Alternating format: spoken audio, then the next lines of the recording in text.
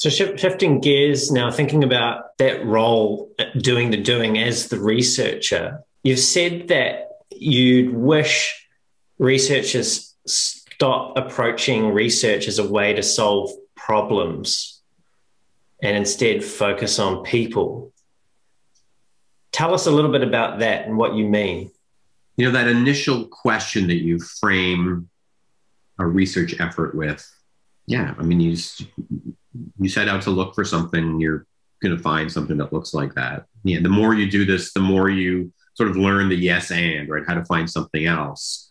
But if your research study is about help us find the pain points in our invoicing system, you can find them and you can fix them, but that's starting with an assumption about the world. If your exploration is about, yeah, how do people that manage money for businesses, take care of the money in and the money out. I'm using sort of non-processy terms, right?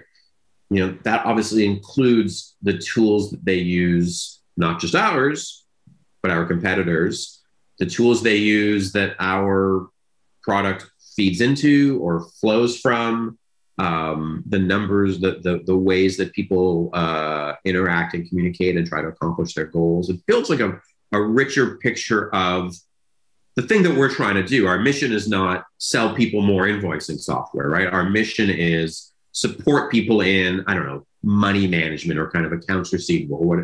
It's one or two levels above. And if we don't do research with that in mind, we're